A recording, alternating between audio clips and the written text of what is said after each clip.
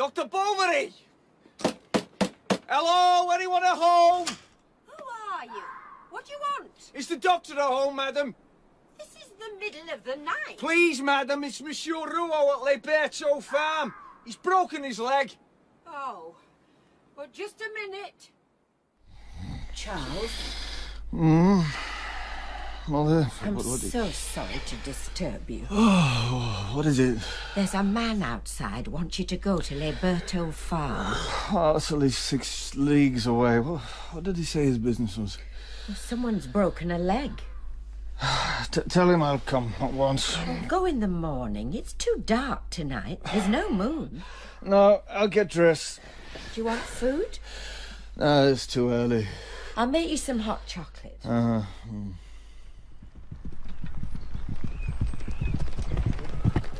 It was daylight by the time they arrived at Monsieur Rouault's. The farm was obviously a prosperous one. As he entered the yard, Charles could see through the half-open doors of the stable huge draught horses placidly feeding. A stream of vapour arose from a big manure heap that flanked the building.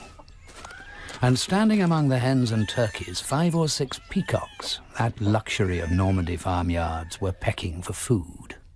It's just a simple fracture, I'm very glad to say. No complications. We'll have you up and running about again in no time at all. Oh, that'll be an improvement. I haven't been able to run for years. Now, I'll need a bundle of laughs to make splints. Jack! A bundle was fetched. Charles chose one lath, cut it into lengths and smoothed it with a piece of glass, while the servant tore up sheets to make bandages. Rouault's daughter offered to sew some pads. What you doing now, lass? Looking for my needle case, Father. Dreaming again. You want to get yourself organised. Come down to earth and stay there. Well, here it is. It won't take me long. But as she sews, she keeps pricking her fingers, which she then puts into her mouth and sucks. Charles is surprised by the whiteness of her nails. They are lustrous, almond-shaped, delicately pointed and cleaner than the ivories of Dieppe. When will you call again, Doctor? What? Let's say in 3 days. Oh, good. Now, Emma will take you to the kitchen and give you some refreshment for your journey home. In the kitchen, a great fire blazed. The shovel, the tongs, and the nozzle of the bellows, all of gigantic proportions, glistened like polished steel. Sit here at the table, Doctor, if you will. He watches her as she moves about. She wears a blue woolen dress with 3 flounces. Would you like some wine? Yes, thank you. He looks up. Her eyes are magnificent. Although brown, they appear black because of the lashes. And she looks straight at you with a gaze that is candid and bold. Is anything the matter, Doctor? My riding crop, I don't seem to have it. Oh, it's there, fallen down between the sacks of wheat. Oh, sorry. Sorry. I'll get it. Can you reach it? Yes. Here it is. Will you take some soup? I don't want to put you to any trouble. Instead of waiting 3 days before calling back, it was the very next day that Charles came. I was away at convent school for a very long time. I came home after my mother died 2 years ago. My father needed me. My wife passed away at about the same time. Your wife? Oh, how terrible for you. How utterly tragic. Well, Sad enough to lose a mother, but you must miss her. No, I mean, it's all right, really. But who looks after you? My mother comes and stays from time to time, and there's the daily woman. Charles thinks of nothing else now but visiting Emma.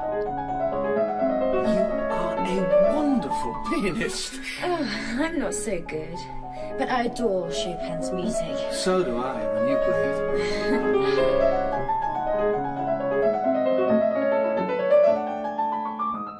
475. That's 75 francs for your services, Doctor, with my deepest gratitude. My leg's completely healed. Thank you, sir. Not at all. And here's a turkey ready dressed. What do you say to that? You like turkey? Yes, I do. We shall miss your visits, Emma and I. And I... as to that... Well... So, there is something... Yes? What? There's something I want to tell you, ask you, that is, something, Well, come on then, out with it. I can't... As if I didn't know what's on your mind. Per Rouault... I've seen you both together and I know what you want. There's nothing I'd like better, and I'm sure my little girl feels the same. Still, I better ask her. I'll go now, strike while the iron's hot. You go outside and stand by the paddock, and if it's yes, listen carefully, I'll slam that big shutter on the window there. Right. Emma! Emma! Come on.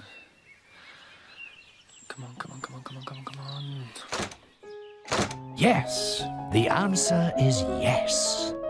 What I've always wanted, Father, is to be married at midnight. What? By the light of 100 torches. Oh, don't talk so daft.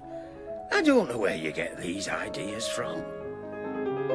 And so Charles and Emma were married. The wedding was attended by 43 guests, friends and family who ate and drank and celebrated for 3 days. The morning after the wedding night, Charles carried his bride back to the village of Tostes. He was glowing. You would have thought he had been the virgin, whereas the bride gave absolutely no sign that meant anything to anybody. Here we are. What's that? What? On the table. It's a bride's bouquet. Who? Oh, I'm sorry. I should have... Your wife. Well, I'll take it away. You sit there. Don't worry. You are my wife now.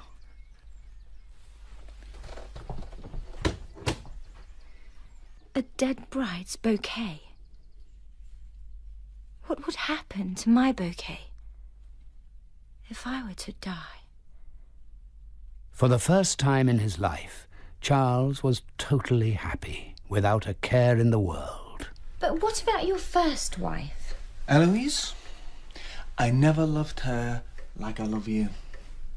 I'll never love anyone else like I love you, my dearest. Come here. Stop it, silly child. You're ruffling me. Anyway, she had cold feet in bed. Lying in bed every morning by her side, he watches the sunlight move over the golden down on her cheeks. When she turns to face him, the pupils of her eyes are huge from so close a distance. I can see myself ever so small in your eyes. And every morning when he sets out on his visits, he turns and looks back at her standing at the upstairs window, waving to him, her dressing gown hanging loosely, her hair unbraided. And his flesh content, he rides off, ruminating his happiness like someone who after dinner goes on savouring the taste of the truffles he has eaten. Then, when he returns at night, always late, Emma is there with a meal waiting for him. Old Mother Simon kept me talking. She got gout again. So I wrote her usual prescription. Then there was that child. More wine? Thank you. Then he takes himself off to bed. The silk scarf which he sleeps in never stays properly on his head, so that in the morning his hair is all over his face and covered in white down from the pillow. And so the days pass, each one the same as the last. Music, when soft voices die, vibrates in the memory. Odours, when sweet violets sicken, live within the sense they quicken. You play so well, Emma, my dear. I love music. I heard a professional pianist once in Rouault. At the theatre? Oh, yes. The theatre. I've never been. Didn't you go when you were living in Rouen? Why? To see the actors from Paris and to hear the poetry of their language, to see all the people. If you'd like to go, my dear, we'll go. Wouldn't you? I don't know. What would you like to do, Charles? Tell me, what would you like to do? Huh? What have you ever really liked in your life so far? I desire nothing but you. Apart from me. What about, say, swimming? Can't swim. Fencing? Don't know how. Shooting? No. I thought a man knew everything. Oh, my sweet. But this man knew nothing, taught nothing, desired nothing. And Emma resented him for his settled calm, for his untroubled dullness. Indeed, for the very happiness she brought him. Now then, daughter, I've organised the linen cupboard for you. So I see, Mother. Thank you. Madame Bovary Senior came to stay. It's the butcher's day for calling tomorrow. I know, Mother. You must keep a close eye on him when he brings the meat. Check it over and weigh it out before you let him out of your sight. I know that, butcher. Yes, Mother. When Emma was not around, his mother spoke to Charles. Careless way she's got with her, your wife. She hasn't... Well, she goes through sugar and candles as fast as a great house. And the amount of charcoal burnt in the kitchen most days would do to feed 25. Oh, not as much as that, Mother. Now, let me remind you that you were brought up to value what your father, rest his soul, and I worked hard to get for you. Yet Emma was a great help to Charles in his business and always sent out the bills in nicely phrased letters so they didn't sound like bills. Sometimes patients settled their accounts in kind. And so it came about that a gamekeeper cured by the doctor gave Emma a small Italian greyhound. Oh, she's so beautiful. Oh, you little darling. I shall call you Jarly, my sweet thing. And touched by Jarly's mournful expression, Emma made the animal her sole friend and confidant. Every afternoon they would go for a walk up the beach avenue. Before I got married, I thought I was in love. But now, life's not like it is in the novels, is it? They talk about passion and bliss and ecstasy, but her life was becoming as cold as an attic with a skylight facing north. Oh, Charlie, you haven't a care in the world, have you? And boredom, like a silent spider, was weaving its web in every shadowy recess of her heart. Why did I ever get married? Then, towards the end of September, they were invited to a ball at the Château La Vaubyessard by the Marquis d'Andevillers. The Marquis! Oh, Charles, to have dinner and to dance and stay the night in a real chateau and mix with exciting people and oh, say that we'll go, Charles. Say, please. But yes, if you really want to go, my love, of course, we shall go to the ball.